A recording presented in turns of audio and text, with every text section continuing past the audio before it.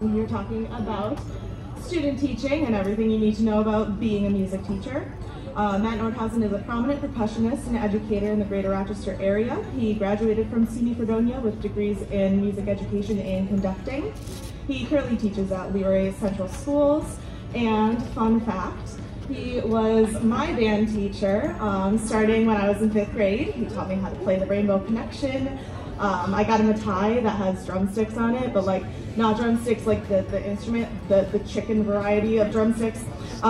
Still wear it? I'm glad. And I've also known him since he had hair all the way on the top of his head. But without further ado, I have the pleasure of introducing Mr. Matt Nordhausen.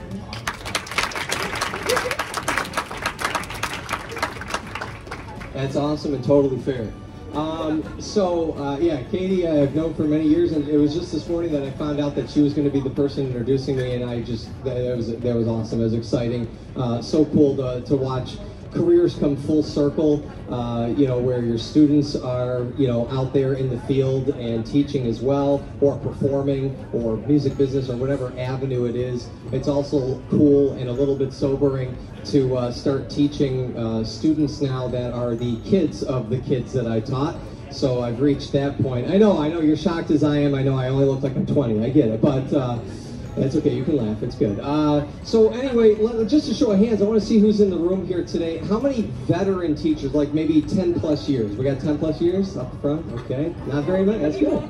I love, yeah, all right, old people rock. Okay, here we go. How about maybe 5 to 10 years in? You're 5-10 years in. There we go, Tasha's in there. All right, I got some plants up front apparently here. How about the new people? How about you're 1, 2, 3 years into the job? I love it, this is awesome. You're still in the job, that's great. All right, you didn't get scared away yet. And how many of you are in college, you're pursuing, you're getting ready, you're excited? Look at this. This is so cool. Awesome, my people, I love it. All right, well, I've been teaching at the Leroy Central School District for 20 years or so now. I graduated from SUNY Fredonia, as Katie talked about there. Loved my time there, and I'm very, very happy with how they prepared me for the music side of being a teacher. As most colleges and universities will. They're going to teach you how to conduct and how to really master that craft of your instrument and your secondary instruments. If you're an instrumental person, I hope you're really working on your secondary instruments. It's crucial. Your piano, your guitar, all of those things. All of that's wonderful. But there's this whole other side to teaching, and that's the business side, and it is a business. This is still a job. You have a contract. You have all of these all this educational component stuff that is not just being in front of your kids and teaching them how to play the scale and the notes and the rhythms and all that stuff. All of that's important, but knowing how the job works can be even more important. I remember a college professor back when I was in college told me, he said, Matt, unfortunately, you don't get fired for being a bad teacher. And he was absolutely right. We all know some teachers that probably shouldn't be. However, he said, you get fired for screwing up the business side of things, screwing up money, making mistakes, with programs or something like that, or over-programming. I was that guy. First year out of college, thought I knew it all. Like, yes, I am the master teacher, I have all this. And I had a great first year, and my kids could play super well. They were awesome. I'm like, well, then I'm stepping it up for year number 2. That was a mistake. And then all of a sudden, year number 2, program wasn't so hot, and here I am in front of my principal going, and him going, what was that? Why did that sound like that? What was going on? And when those mistakes happen, okay, I did. I said, yeah, that was me. I overshot the ensemble. I got excited. I thought they could handle all this stuff, and yeah, maybe 7th graders shouldn't be doing Salvation is Created, whoops. Anyway, that's okay, and you can make those mistakes, but my goal here today is to hopefully help you avoid some of those same pitfalls and mistakes that maybe I made or know about. And I've been having student teachers now since 2007 from Roberts, Nazareth, Fredonia, I think maybe Ithaca, I don't remember. But it's been a great time. I'm student teacher number 20 right now with Mr. Michael Denice, if anybody knows Mike from Nazareth. And it's cool. I've loved it. I see some former student teachers in the room as well, Jeremiah Cooper. He wasn't with me, he was with another person in our district, but took advantage, and here's a big one. If you've not student taught yet, or maybe you are student teaching right now and it's not too late, get outside of just your cooperating teacher. Jeremiah is a perfect example. I hope you don't mind, I'm calling you out on this one. But Jeremiah was with a guy in our district, Dan DeLuca, and he was focusing primarily on general music. But Jeremiah was in my band rehearsal and the beginner band rehearsals every single time. He didn't have to do that. That meant he was coming into school an hour earlier than what his contract time was. But that was cool, and he was getting that additional experience and knowledge because you don't know exactly what job you're going to be applying for and what you're going to get. Our degrees all say, you know, K through 12 or pre-K or whatever it is now, strings, instrumental, vocal, doesn't matter, and you don't know what you're going to get. Now, hopefully you can, you know, cherry pick and pick exactly the job you want, or you fall into that, and that's wonderful. But since you don't know, try to get as much experience as possible when you're in that student teaching. But anyway, let's jump. That was kind of an aside right now. Up here is a QR code if you want to be all technologically savvy and all that and scan it. Hopefully my session packet came up. Did it work? All right, we got some nods. Yes, I didn't screw up technology too badly. If you do want a hard copy of the packet, I went old school and wasted trees and money, sorry. But if you'd like one of those, you can come up and get a full hard copy packet of everything that we're going to go up on the screen or that you have on your screens as well. So let's move forward, shall we? So we already talked a little bit about myself, but hey, there I am. There's me in a nutshell there. I've got my awesome colleagues on the right-hand side over Leroy, who are also over here, Tasha and Jackie, and we're actually presenting tomorrow, too, about being a really cool unified team and unit, and we got marching band staff. Scott Wheeler is here, too. I'm a percussionist by trade. That's my main instrument. I love to ski. I love the Bills, love the Mets. I love to golf. I love my students. They're awesome. Bottom right corner there. They're great kids. We have a good time. And I'm a big marching arts guy, too. I've run the Leroy Marching Band program as either the director or the assistant director for 20 years. I was also the director of Hilton's program. So I'm a local guy. I'm from Rochester. I'm a Hilton graduate as well, if anybody's from this area. So anyway, let's move forward. Oh, beginnings and endings. So it begins. It sounds a little down at the beginning, but it's true. Literally, if one thing in 20 years that I've learned is that everything is about beginnings and endings. Our world, us, starts with a birth and a death. Sorry to be morbid, but that's how it works, right? Beginnings and endings. Interviews. Your career is going to start with an interview. It's going to end with your retirement.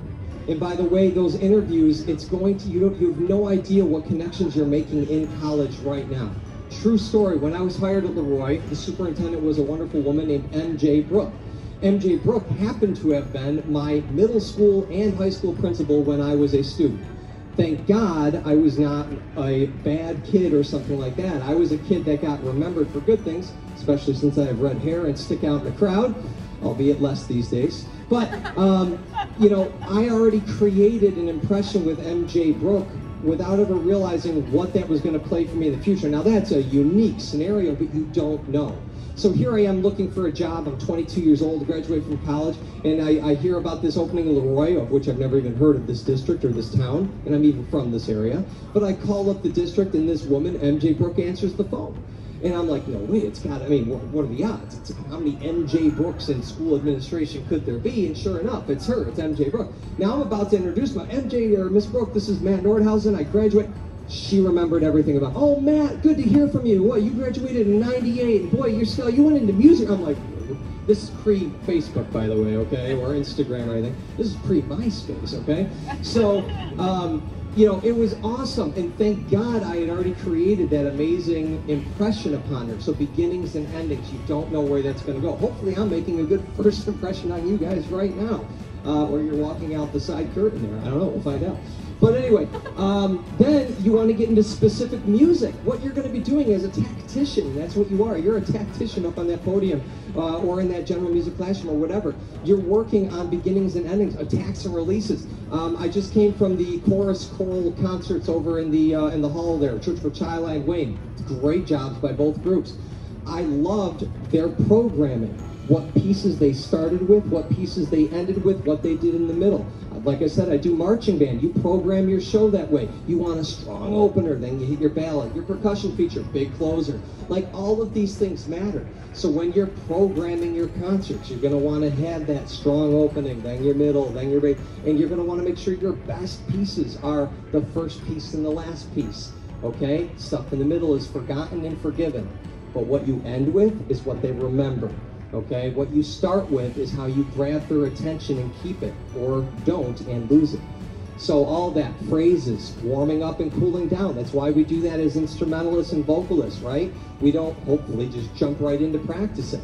No, you know, as a percussionist, I grab my heavier drumsticks like a MLB player on the on-deck circle, putting the extra weights on the bat, and I work out my wrists and my forearms, and I get ready, and then I go in. So there's a warm-up, there's a cool down at the end, beginnings and endings. Your concert opener, as I talked about, enters and exits. All of that, stories, screenplays, movies, anything with a story, right? You have your beginning, your intro, your setting, your setup, then your story comes through, and then you have to have that big ending. The movie's the same thing. It's all the same. Literally, everything comes down to beginnings and endings. So I just want you to think about that in terms of your career and in terms of the macro, right? But in terms of the micro, your everyday teaching, it's all about beginnings and endings as well. All right, let's move on. Boom. Okay, speaking of beginnings, when should you start your career? This is probably the #1 question that my student teachers ask me. They say, should I go right into, public school education if that's what they are, public school educators if they want to be, or should I get my master's degree? I will preface, what I'm giving you today is not necessarily facts. It's opinions. It's based on my experiences of 20 years and things of that nature. You take what applies to you or what will possibly apply to you. You can leave the rest at the wayside. In my opinion, I highly recommend getting the job first. Here's why. 2 main reasons. 1, you may not really know what you're going to master in or what you should master in. I was considering going right on to my master's after my undergraduate, and I was going to continue on in percussion performance. Okay, that would have been great. Go get my master's in percussion performance, and I could become an even more amazing percussionist. Whoa. That would not help my students, right? I mean, I teach, I'm a really cool thing. We've got a vertical teaching practice at Leroy where starting in 7th grade, we have 3 instrumental teachers, and we purposely hired a brass person, a percussion person, and a woodwind person so that we could teach vertically. So I get to teach all percussionists 4th grade through 12th grade. And my percussionists by 12th grade, if they've listened and practiced and tried and all that stuff, end up being pretty dang good. A number of them go on into college music. I've had a couple play all over the world and things like that. Me going and getting a master's in percussion performance would not have benefited them anymore. It just wouldn't have. It would have benefited me personally, but that isn't a goal of mine and hasn't been for 20 years. I'm not looking to become some phenomenal percussionist. I like playing for area shows and musicals and cover bands when I have time, but I don't need a master's degree to do that. So I'm glad I waited, because after my first year, or while I was teaching in my first year, I discovered, you know what I could use that would benefit my job, my kids, and everything like that? Conducting. I already liked conducting. I could do it. I could wave my arms, all that good stuff. But I really wanted to delve into score study and baton technique and skills and developments. And that made immediate improvement to my ensemble. So that's what I decided then to get my master's degree in. It was more applicable and helpful and immediately could be used with my students in my program to better their lives, which is the goal, right? That's why we're there. We're trying to better their lives. We're already good, okay? Second reason, money. How many of you have debt from college? Yep. Okay, I was just talking to a gentleman yesterday, 48 years old. He's a school counselor where my 2 children go to school. He just finished paying off his college debt, 48. I've got my best friend in the world, tuba player, teaches here in Rochester. He will die in debt, I swear. Between his master's and his undergrad, I think he's my age, so mid-40s, and he still has $70,000 in debt. Isn't that crazy? Because he went to a private school. So I love the shock faces, because here's why. Get your job first. I can't tell you how many districts, and it's many of them, will either reimburse you for your master's, will pay for your master's, or will bump up your salary once you get the master's. And if you can get rid of debt or not accrue it in the first place, why wouldn't you? Life is expensive. Homes, whoosh, through the roof right now, right? Okay? All those things. Rent is expensive. Cars are expensive. Gas is expensive. Everything's expensive. You guys know you're living. You're in that. So if you can get a district that'll pay for it, why wouldn't you? My wife teaches in Greece. Not a music teacher. That's why we're still married. Greece, the Greece Central School District right here in Rochester, they paid 100% of her master's degree no matter where she wanted to go. So she went to NAS for free. How awesome is that? Private school tuition for a master's degree. That's tens of thousands of dollars that we didn't have to pay, which is why we don't have any debt anymore. I went to Fredonia still because Leroy, my district, reimburses me, or did back then, and they reimbursed at the SUNY rate. So there's two differences. Now, I did have to pay out of pocket for that, so I only took as many courses as I could afford at the time, but then I was getting paid back right away. Why wouldn't I do that? So, in my opinion, go get the job first. Here's the third reason that's unique to you guys right now if you're in college. Strike while the iron is hot. When I applied for my job 20 years ago, there were 400 applicants. I beat out 399 other people. My colleagues over here, when Jackie applied for her job, I think we went through about 200 applicants, and that was about 7 or 8 years after me. Now we get down, I didn't even know I was going to do this, but since you're here. I promise. Yeah. Tasha is phenomenal. She would have beaten out 400 people, but there weren't. There were about, what, 10, 15? You told me 60. We lied. I want you to feel good. We lied. No, seriously, Tasha is amazing, and we're so happy. But 20 years ago, 400 applicants for one job. Right now, 15, 20. We just hired a gentleman 2 years ago. There were about 5. Right. I'm not making this up. If you have a pulse and you're a halfway decent musician, you're going to get the job. And I'm sorry to say that because we want better than that, but that's the reality. So go get the job right now because you're going to have your pick depending on your location, if you want to move and things like that. Or maybe not even. But I mean, that's just crazy. 400 applicants 20 years ago, nobody today. So go get your job, make them pay for your master's, and I don't know, to me, that's a no-brainer. But, you know, you guys do you, but there's that information. All right, bam, moving on. Oh, by the way, if anybody has any questions about any of these topics at any point in time, feel free to raise your hand. Yes? So what if our goal is to get our doctorates? That's a good question. Is that same plan still applicable, or should we wait till after our master's? Great question. The question up here is, what if your goals include getting a doctorate, which is phenomenal, and I encourage you all to do that. That's a great, noble thing, and depending on your career path, if you want to get outside of the public school education system, maybe become college professor someday, or even school administration, doctorates help toward that as well. That's a good goal. I would say it's still applicable. Because you're not only can you get the district to pay for the master's, which you need first, but you're also collecting a salary. So not only are they paying for it, but you're also getting paid. So I would do that first. Then some districts, like let's say you do 5, 6, 7 years on the job, some districts will allow you time off to even go get your doctorate. So again, if you can get somebody else to help you toward that goal, whether it be financially or time-wise, otherwise, I would still do that. Yes, absolutely. And it's also giving you more experience out there too. So absolutely, great question. Yeah, absolutely. Anything? Yes. When you're in your school working, what is the workload like with doing grad school? These are great questions. Yeah, I love it. Yeah, you guys brought the A game today. I love it. Question is, what is the workload like when you're trying to do all that? Mike and I were just talking about this the other day, weren't we? Okay. Here's the good news, and I'm going to generalize many of you here today. If you're in that college, so you're probably be between the ages of 20 and 25 would be most people here, right? So most of you are probably not married. You're probably not having your own kids at this point. Most of you, could be differences, of course. But right now is the time when you can do all of those things. The workload is hard, don't get me wrong. Especially if you're going to be that passionate educator, that person that's involved and in there. Within my first 2 years of teaching at Leroy, I created 3 additional ensembles. So, you know, you're going to be in there and you're not going to be punching in at 7:30 and punching out at 3, okay? There are many, many days in my first 2-3 years, I was up at 5:30, I was in at 6. You know, hour and a half before school, just getting all things done, figuring out your methods and how you're going to do things and build a program if it needs building, which ours did at that time. And then you're going to be staying late.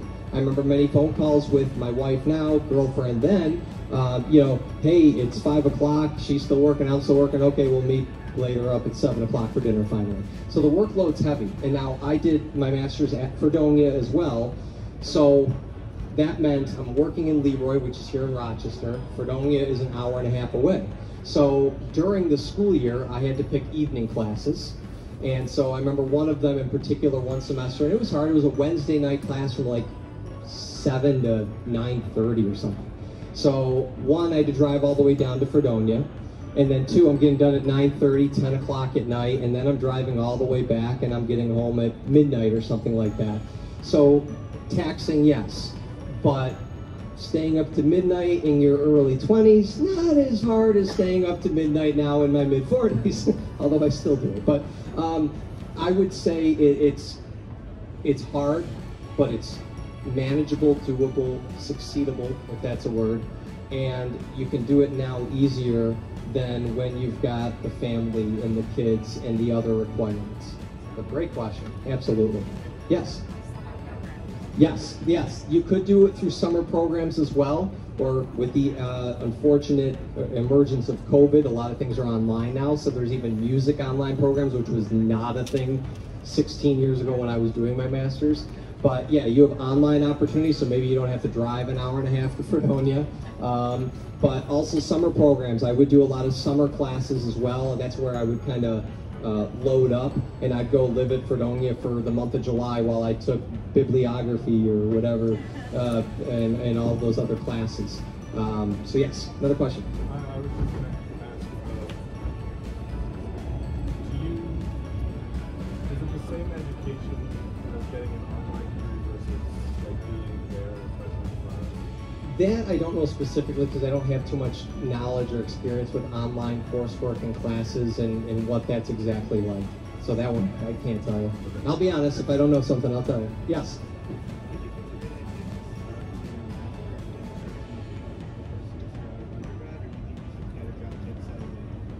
In my opinion, take that first year.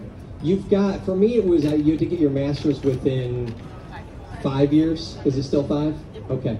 I think it was 7 to 10 years when I was starting off, but you've got 5 years to start or conclude that program. In my opinion, take that first year. Again, learn what your students need, what your programs need, what you need. Because another thing I was even considering was, well, I'll just go to SUNY Brockport, because again, Leroy was going to reimburse at that rate. SUNY Brockport's in my backyard. I'll just go get a general ed degree, which would have worked. But ultimately, I decided to make the travel back and forth to Fredonia because it was going to be a better fit for my kids, my needs. But yeah, I would say take, in my opinion, take a year, figure it out, and then go from there. Awesome. Yes. I did. Yes.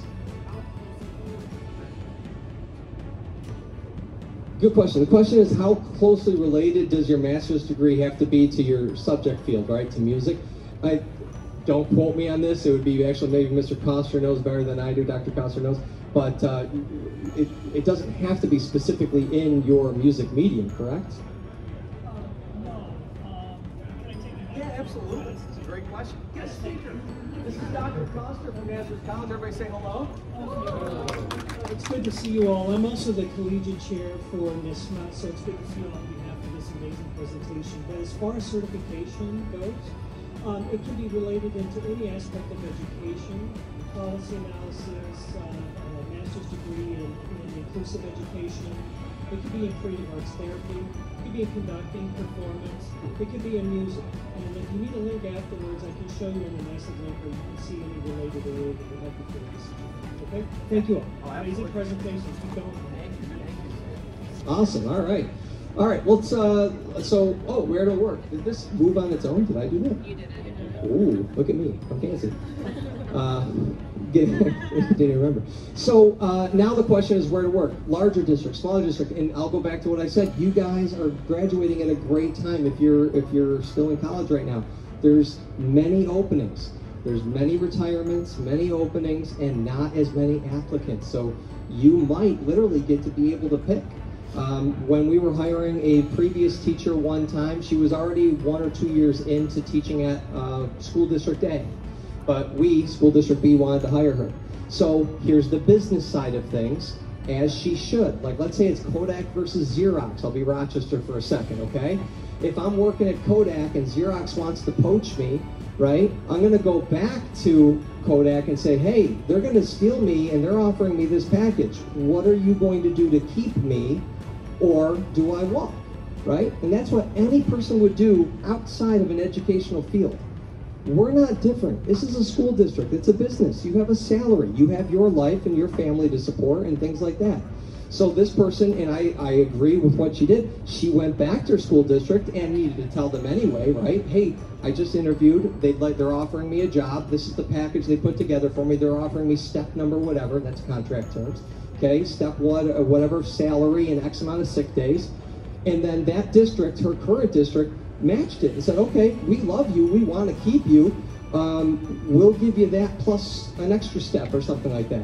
So then she went back to us, intelligently so, and said, okay, they want to keep me, is your offer still there, or are we doing something different? And then our district said, no, we're maxing out there, and so we didn't get that individual. But this is a business. My dad, loved him to death, very wise man in my opinion, he said, kids are kids, no matter what district you're in. Okay, you're going to have your curve of natural distribution of kids, and you're going to get connected to them. You're going to get attached. You're going to love your students. It's going to be great. And if you don't, you shouldn't be in education. Okay, so but the kids in every district are going to be the same. And if you're that passionate, awesome educator, it's not going to matter if you're in one district or the other. You're going to get connected to the kids. So what my dad was saying was, don't take a job or keep a job for the kids specifically. It sounds harsh, doesn't it? Okay? But take it for what fits you and what works with you, and in my opinion, who your team is. That's the biggest factor. If you're not enjoying who you work with on a daily basis, you're going to be miserable. That's not a good way to be. I'm very, very fortunate. We have 6 people in our department, and this gets into what I was about to talk about here, large versus small. That's your call. I grew up in a larger district, Hilton. My wife teaches in Greece. It has 20 some odd buildings. It's a massive district. You got giant districts all over the place. I teach now in a rural. We have about 1,200 students, 1,200 students, K-12. Okay, we only have 6 music faculty, but we get along famously. And that doesn't mean all the time. We don't agree. We're not the same 6 people. We will disagree with each other, but we have mutual respect and work with each other and go for a common goal and end, and that's what makes a difference. We will have disagreements and we'll figure it out, and it's awesome. And I know many of my colleagues musically in other districts that is not the case. And it's really funny if they're both in the same district talking about each other. But, you know, that's important. So you need to figure out what might fit you best. Are you from a large district and liked that and want to be in a department of 20, 30 people? Are you from a smaller community and want to be back to that? Do you want us to experience the opposite of whatever you didn't or did have? All of those are going to be big factors. And all of them have different pros and cons. This is why there's no right or wrong answer. Okay? Larger district is probably going to be in a more affluent area, maybe closer tied to a city, which means the taxes are going to be higher, which means your pay is going to be higher. My wife slaughters me in salary. I'll put it right out there. Okay? We survive on her, not me. It's cool. All right? So that's fine. That's cool. But she's not happy in her job. And if she was here, she wouldn't care that I said that. She'd say it herself. She's not happy in her job. She loves the kids. But there's all those other factors that she can't change that she doesn't like. So you have to figure that out for yourself. Larger district, yes, there's definitely going to be more opportunity for money. There might be more opportunity for advancement within a department or something and move up the ranks to be a department chair or an admin or things like that. Small districts may not have those opportunities, probably won't have the salary associated with it, but everything in life is at trade-off, and you need to figure out where you fit, what you're going to want. And I'm not saying this is not bashing large districts, by the way, okay? Not at all. I had an opportunity to work at Hilton years ago, and I highly, seriously considered taking it, okay? Ultimately, I didn't because of my team, But think about that stuff, okay? There's pros and cons to both small districts and large districts. Any questions? Yes? Do you have any tips on valuing our wealth, or not wealth, valuing our, like, what we're valued as a teacher, like going into a job of being one out of this? I feel Sure. like describe it poorly. I think I get what you're getting at.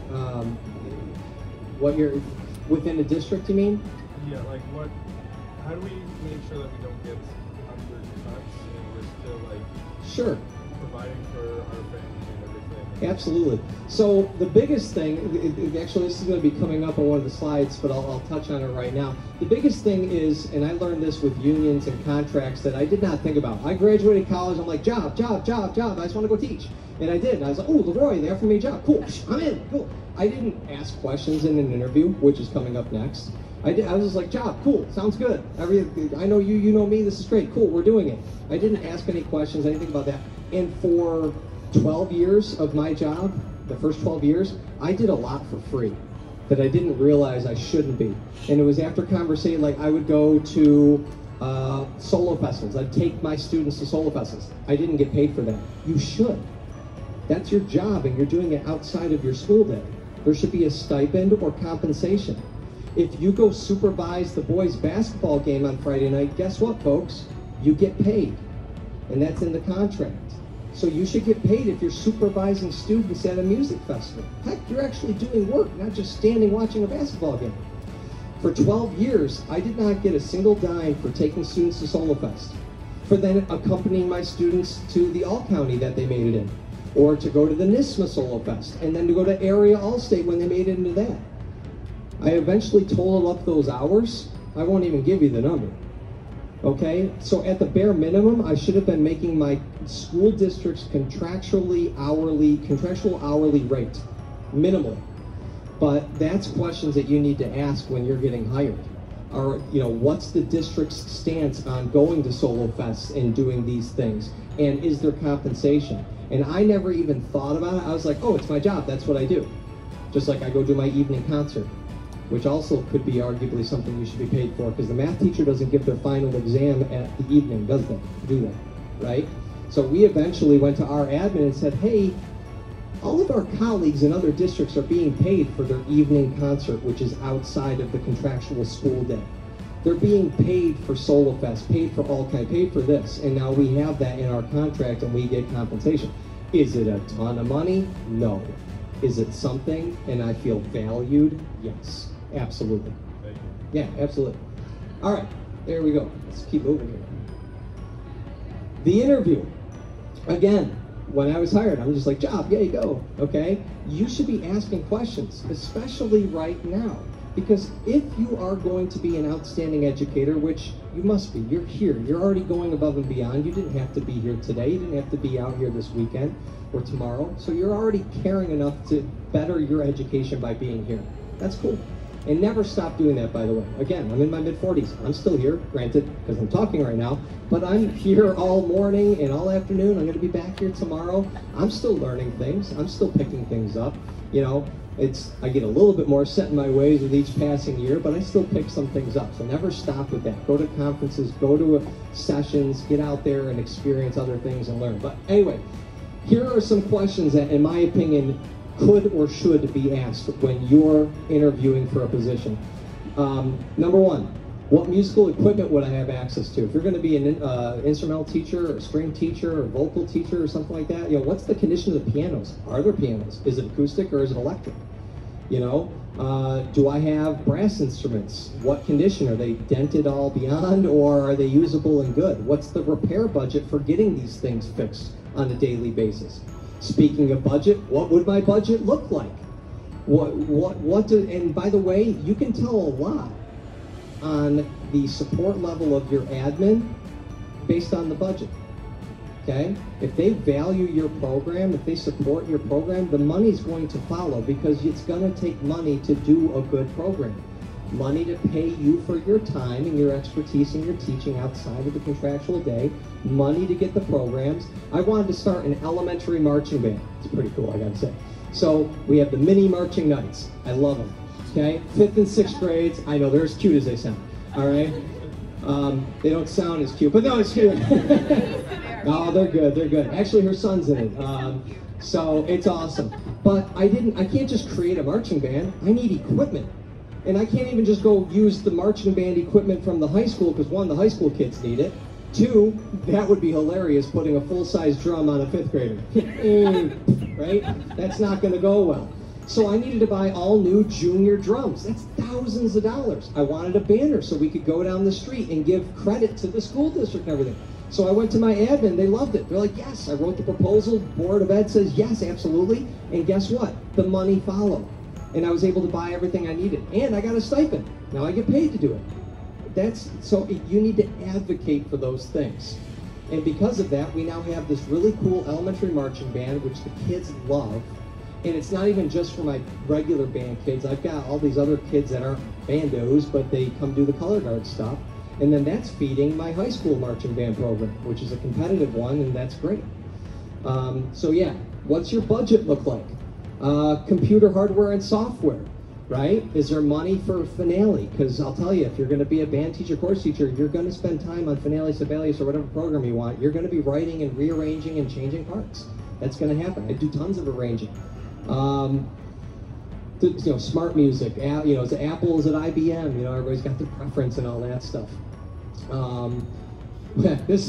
I should have asked this one. Where will I be teaching? My first year, my first year, I was in the ticket booth of the auditorium. Awesome. Basically this little closet of space. And I was teaching in the lobby of the auditorium, which all hard surfaces, so the brass lessons did sound awesome. But anytime there was an assembly in that auditorium, which for an elementary school, once a week, I'm out of a teaching space. So I'm walking around the building trying to find a hallway, corridor, cafeteria, closet, whatever I can teach in. Now, I'm glad I didn't ask it because maybe at that time I would have been like, maybe not. And I'm glad I didn't because I love the district, love where I've been. But that's a question you need to ask. What's my space going to look like? Am I sharing a space with somebody else? Do I have a dedicated office or not? If it's general music, is there a classroom? Or am I pushing in and out of a band room or a chorus room? Right? Those are big differences. Yes? Go for it.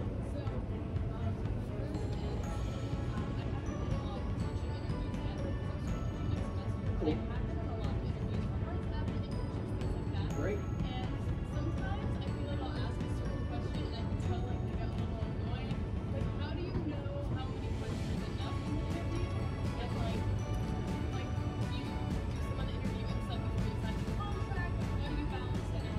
Great question.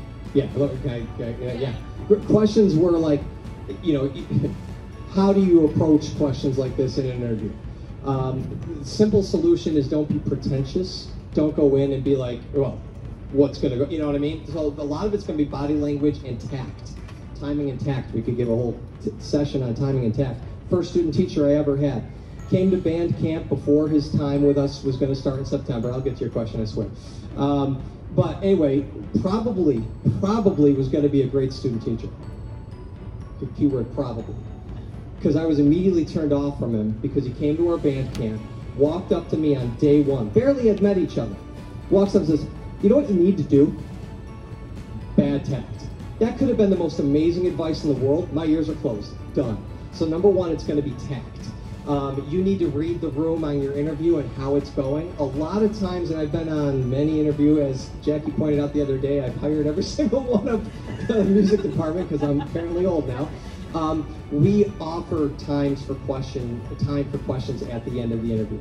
We say, thank you very much, you answered our questions, this has been great. Do you have any questions for us? And at that time, that's when you can maybe hit on a couple of these ones. And maybe you choose from that list based on how the interview went. What kind of feeling you got. Maybe the interview, like we would always do the interviews in our course and band room, so you don't need to know about facilities that much. You're sitting in things like that.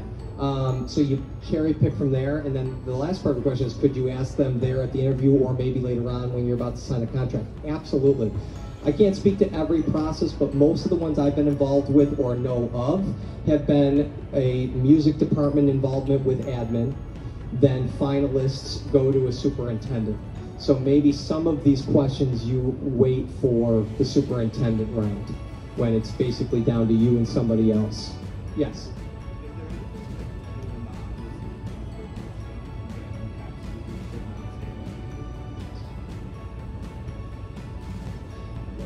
The question is there anything you should not say in an interview? I'm trying to think of bad interviews I've sat in on. I don't know. There's not been anything that anybody said or asked in an interview that turned us off to that candidate. It's just been a general feeling of the person and just how they've been interviewing. And that doesn't even mean if they're like shy or shaky or nervous or something like that. Just, I don't know. It's hard to put a pin on that one, but I don't think there's anything that's off limits. But obviously make it specific and pointed. I personally love it when our people had come in with questions during their interviews. I think that it shows me that there's interest, involvement, and intelligence behind what they're looking for. And I think that's great. Similarly, when my kids go to Solo Fest, my percussionists, any percussionists in the room, by the way? Yeah, all right. 2 of us, 3, 4, 5. So the 6-stroke roll could technically be performed 4 ways. Bounce first, tap first, right hand first, or left hand first. I teach my students when they go to Solo Fest, if they are asked for that rudiment, which is almost a given if it's a level 5-6, to ask the adjudicator, you know, could you play the 6-stroke roll? Absolutely. Would you like that bounce first, tap first, right hand first, or left hand first? If a kid does that to me, I'm an adjudicator. I'm like, I'm impressed. Kid knows the stuff, okay? So I think there's, in my opinion, there's nothing that's off limits per se, but it's, again, it's that timing and that tact. Absolutely. Really quickly, you've got the link, and how are we doing on time, Mike? What do we got? 3 minutes left? Oh, okay. 11:27. Yeah, we go to 11:45, right? Okay. Yeah. So I wouldn't have been surprised if it was 3 minutes. We'll order in Dinosaur Barbecue. I know the manager. Let's see. So you could read through the rest of these, but daily schedule is going to be an important one. If you're doing an ensemble, is it before school, after school, and if so, if there's a stipend or not? Like my elementary band meets before school, but I don't get a stipend for it because I follow the high school schedule, which is an hour earlier, even if I'm physically in the elementary school. But I've got friends that teach at Hilton, their elementary bands are before school, and since they are contractually under the elementary schedule, and that elementary band happens before that contractual day, they get a stipend for that elementary band. Those are questions that you're going to want to know. Where is my ensemble? By the way, you can also tell if a district values your program, your overall music program, based on where those ensembles are. Is there anything during the school day? That's a red flag if there's not. And I understand that, you know, administrators and stuff have to get 20,000 minutes of gym time to the kids and everything like that. I get that. But music's important too, obviously. That's why we're here. So if nothing's during the school day, yeah, I know some programs where lessons aren't allowed. You get band, but no lessons. Whew. Good luck building a program when you don't get one-on-one time with the kids. That's nearly impossible. So that's a good one. What's the daily schedule? Where are the ensembles? Things like that. Opportunity. Oh, I love this question. You asked if there's anything you shouldn't ask. Here's one you should ask. You know what administrators love right now? We have one in the back, and maybe he can verify or not. This is Mr. Jeff Smith from Churchville Child. Mr. Smith, you've been on many interviews, obviously. Has anybody ever asked about activities and opportunities outside of that music department, ski club, coaching, things like that? You have outside interests. I play a sport. Are there opportunities to coach or just even musical opportunities outside of the school day? It's a savvy question. That demonstrates that you're interested in connecting students in a variety of ways and doing above and beyond. Absolutely. That's exactly what I was going to say. And thank you. I appreciate that, Mr. Smith. Sorry to put you on the spot there. But that's all. Like, I do the ski club. Okay? How cool is that? A really expensive sport, and I don't have to pay for it. I get paid to go do it. All right? And it offers me an opportunity to connect with the kids. I have met so many non-bandos, I like to call my kids the bandos, because of ski club. It's an awesome opportunity. If I wasn't running 2 marching bands, an elementary and a regular, I would totally coach tennis, bowling, or baseball. I love those three sports. I'm really good at two of them. You know, I would do those things if I had more time. But if somebody comes in asking those questions, that's huge. That's huge, because just like Mr. Smith said, you're showing interest outside of your own little pocket and corner of the educational world of the district. So that's huge. Be genuine, though. All of this needs to be genuine. Don't just ask questions, ask questions. You'll be seen through on that. All right, you can keep looking at this stuff and go through it, but we'll move on if that's okay. APPR at the bottom, by the way, that's your evaluation process. Every district's got a different process of how that works. We used to be 2 observations, 1 announced, 1 unannounced. Now it's just 1 unannounced. So I can be teaching and they can come in, which I don't care. As I tell them, my door is always open. Which, let's go there for a second. Teach with your door open. Okay, unfortunately we live in a society, and if you know where I'm picking up on this stuff, all it takes is an accusation and your career is done. My doors are always open. Every now and again, because it's elementary school, kids like to hug me, and I'm like, yeah, that's cool. Like, you know, so be careful with that stuff too, but your door is always open. And in terms of observations, like my admin, hey, can I come in? I don't care. Come in, here's my schedule. Come in, I don't care. Come into band, come into a lesson. You're gonna watch me teaching. Except for right now, you're going to watch Mike teaching. All right, let's move on. You landed your first job. Congrats. Know your role within the department. Oh, God, I can't. This is so important. Don't go in and try to change everything on day one because you think it needs to be changed. Number one, it probably doesn't need to be changed. You just think it needs to be changed because you've got your blinders on. And I speak from experience on that one, okay? Go in and be a chameleon. Blend with your department. See what's working. See what's not. Be a collegial colleague with your department members. Don't go in and try to, you know, change everything. I can give you 2 examples, and I won't because it'll take too much time. But in one district, 2 people, both lasted up until spring break, and then they were out because they tried to change too much. Now, everything that they were changing, in my opinion, was for the better, and the program needed it. But they were both out by spring break.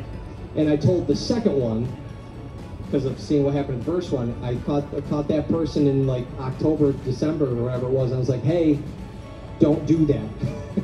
Do whatever they tell you. So I was talking to Mike and a couple people up front.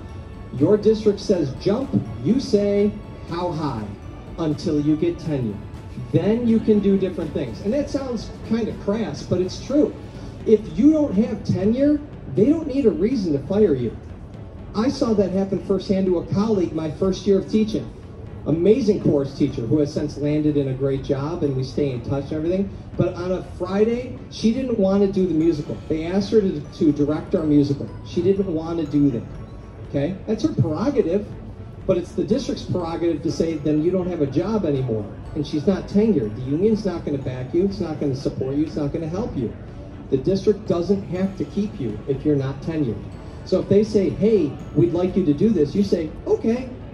And then you do it. And who knows, maybe you end up loving it and you wanted to do it anyway or learn to love it. But if you don't, then after you get your tenure, don't sign up for that stipend again or whatever the thing is. But when you're not tenured, there doesn't need to be a reason. That's an important thing. But going back to this, timing, tact, compromise.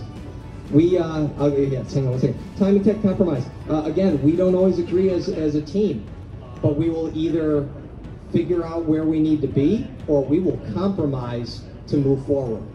And that's super important. Question in the back, yes.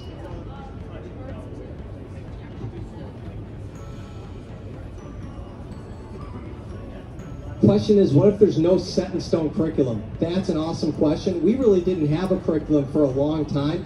That's where you go to like somebody like Mr. Smith, a fine arts administrator or your principal, but probably start with your colleagues, I should say that. Start with your colleagues and say, hey, do we have anything written down there? Because maybe there is one and it's sitting on a shelf, you know, needs to be dusted off. But if there's not, maybe you and your colleagues approach the admin. I know our admin love curriculum writing. Every June, they're like, hey, any teams want to get in and revise or redo their curriculums, and they will pay you for that because that's coming in over the summer out of your contract time to pay you to develop, revisit, and redo that curriculum. So yeah, and that's curriculum's an important thing, you know. Seems kind of silly, but be nice. All right? Don't, how do we say it? Like, I don't, we're always nice with each other, but that's not what I've seen. I've literally seen colleagues, people that are supposed to be working together for the benefit of the same students, at odds with each other. Sometimes in front of the students. Awkward. I mean, just be nice. Please be nice. Yes?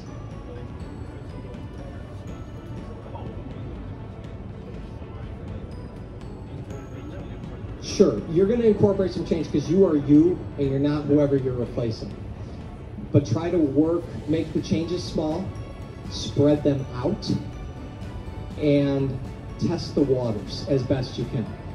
The people I was talking about, the two examples, they came in my opinion, the program had a lot of things wrong with it. Like, kids didn't have to come to lessons, you just get a 100. That's a problem for me. But you can't start failing kids left and right when the expectation for the last however many years was not that. That's going to land you in trouble.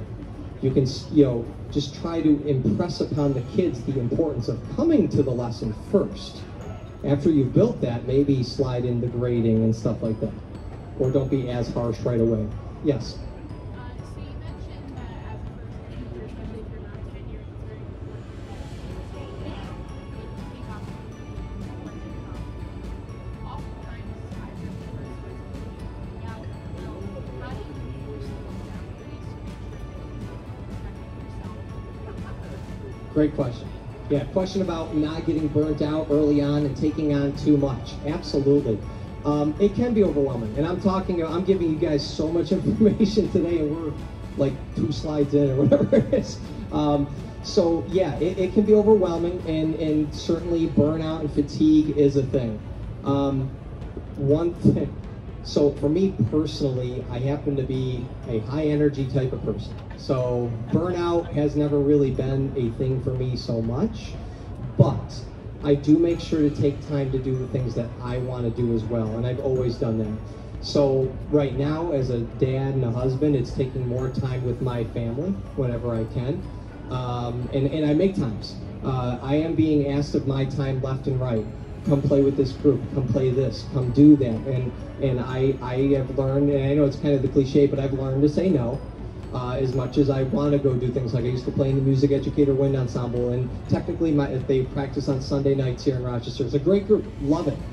Bill Tiberio, phenomenal conductor musician if you don't know who that guy is. And my Sunday nights are free right now, but they're free. And it's one of the only nights that I'm free. So that's my night to be at home with my family. So I'm not playing with them this year as much as I could or would want to, or they would want me to.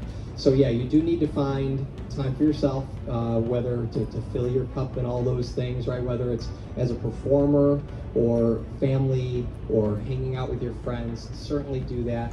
Make your job, of all the things you do or you're required to do, just make sure your job comes first. No matter what, as I've mentioned, I'm an adjudicator, I perform, I write music, I do the blah, blah, blah. I wear all these hats, as you all will and probably already all do, okay? But I make sure my job comes first. My Leroy students come first. Then the other things. But yeah, you just need to find out where your boundaries are. And there was, I'll tell you, last December, and I'm still learning, right? So last December, a year ago, I got burnt out because I did choose too much. I was playing, God, I don't know how many Christmas services and all this music, and I had to write it, I had to transcribe it. Like, I got overwhelmed, and it was not fun.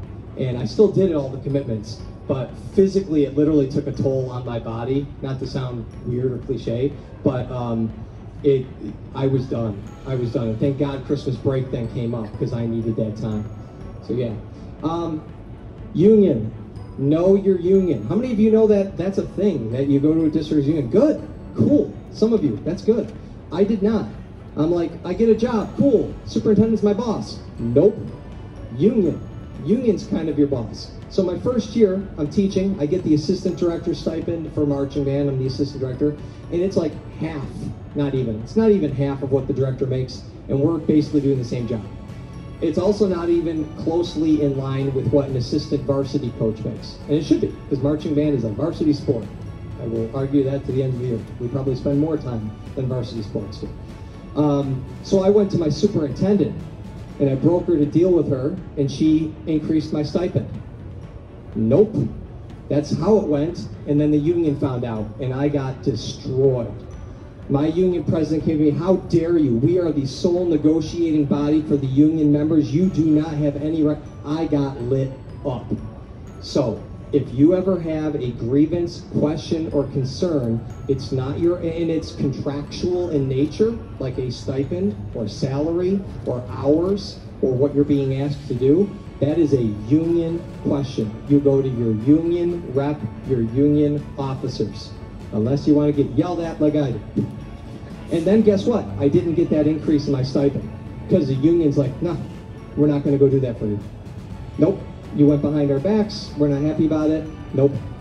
I eventually got it because they redid the whole contract and all that good stuff. But know your union. What's that? 5 minutes? Awesome. Thank you. School business and community business. I can't tell you how important it is, especially if you do get into the smaller, more rural districts. You need to make connections within your community. That's the businesses and the restaurants. And you need to be genuine about it. I frequent the restaurants in Leroy because I like food, and they have good food. And they're good people. And then when I want something, like let's say we're going to host a show and I want program sponsors, guess what? They're more apt to do that for us. We use several of the local pizza places. We buy pizza for the kids all the time. And the pizza places give us a deal, and then it's that reciprocal relationship. We have a company, LP Graphics. I do all sorts of swag for my kids. T-shirts and, you know, I do cinch bags, draw bags for my percussionists for them to be able to bring that. It's embroidered with their name on it. The district pays for all of that. And it's so awesome because one, I've created a lasting relationship with that business whose grandkids I've taught, all right? Secondly, in terms of the swag and stuff like that, you're building up an identity for your kids in your program. They wear those band shirts around all the time. I started with 50 kids in my band. I'm up to 80 right now. It's a big improvement in 20 years, honestly. And going through COVID, when other programs got slaughtered, and now I'm at 80. And it's little things like that. Yeah, it's the music and me, and we're playing and we're doing all this stuff, but there's also identity and ownership and value through doing things like t-shirts and bags or whatever, hats, whatever we do. But build those relationships. It doesn't mean only that, by the way. I'll still buy my percussion stuff at Steve Weiss, that's in Pennsylvania. We do a lot of business with Music and Arts, which is the biggest national chain. Okay? If I have to do that, I'm going to do that because I still want to be fiscally responsible with the money in my budget to be able to maximize what I can get for my kids. But if I can do something local, which I do 80% of the time, then I do that. Time to teach. Organization is the key to success. I can't stress that enough. You want to talk about burnout? You're going to get burned out if you're disorganized. Organize your life, organize your school life. That means knowing your inventories, score, study, and prep. Oh, there is nothing more anxiety, whatever the word would be, I'm at a loss right now, inducing, than showing up to a rehearsal unprepared. Now, you probably already know that just as a player in an ensemble, because we've all shown up unprepared to a rehearsal. And that, the anxiety, right? Please don't notice me, please don't notice, right? Okay? So, and as a percussionist, you're going to get noticed because you're the only one playing the part. Might be able to hide in another section, but anyway, same thing. Don't show up unprepared for your kids. Have your scores studied and know what you want to do. We're talking about that all the time, right? Okay? You're going to be more effective. You're going to get more out of those kids. Have your stuff together. So be organized. I'm going to kind of rush through things here. Percussion, I talk about that a lot, obviously, right? This is how many of you future band directors or current band directors? Any bandos? Cool. All right. In my opinion, that being on the podium is your signal to the band that you're ready to go. Off the podium, their time. So, you finished rehearsing a piece, you're going to get, okay, now we're going to put that away, we're going to get out the next piece, you get off the podium to allow them that time. Now is when you watch your percussion section. Wind players, all you do is turn a page, you're ready to play the next piece of music. Percussion's got to go from one end of the band to the other end of the band, put this away, get this, blah, blah, blah, blah, blah. So watch them and wait for them. When they're ready, then you can get back on that podium. Okay? That's the, now, at the same time, if they're fooling around back there, then you got to address that and all that stuff. But give your percussionist time, and you'll be ready. And by the way, your ensemble will love you for that, and your percussionist will love you for that. And if your percussion section's solid, your band is solid. Plain and simple. If your percussion's a mess, your ensemble has no chance. They're driving the bus. I always tell them they have more power than I do as a conductor. The band listens and follows them. They don't follow me. All right. Like down. Okay. All right. We're basically out of time. I know. Isn't that crazy? Oh, I got a good meme. What was that one? Oh, Destiny's Child. Say my name. Say my name. That's 1990s. Anybody Destiny's Child? Couple of you? Yeah. All right. I'm still somewhat relevant. Sweet. We are out of time. I will gladly stay up here and answer any questions. I've got hard copies if you want to take one of these. You guys have been fantastic. Thank you. Yeah, thank you. Thank you.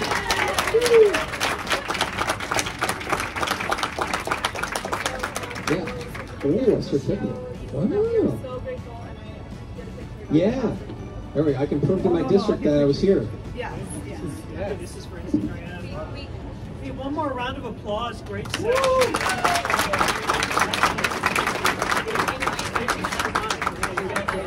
Yeah, if you'd like a hard copy, please come grab one. If you want any other questions or anything, I'll stay right here. Or Instagram. Okay, here we go. Lovely. Thank you.